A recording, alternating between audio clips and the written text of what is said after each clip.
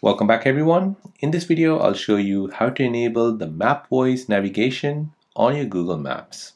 So if you've navigated somewhere using Google Maps and you're not hearing any voice, even though your volume is really high, then let me show you how to enable the voice guidance on Google Maps. So by default, it is switched on. However, if you've turned it off by mistake, let me show you how to turn it back on. So first, you want to go ahead and open up your Google Maps. Next, you want to go ahead and tap on Display Pic at the top right. Now you want to tap on Settings. Now from here, you want to go ahead and tap on Navigation.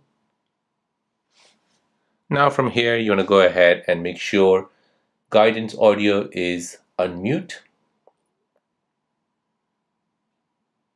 Next, your guidance volume is on normal.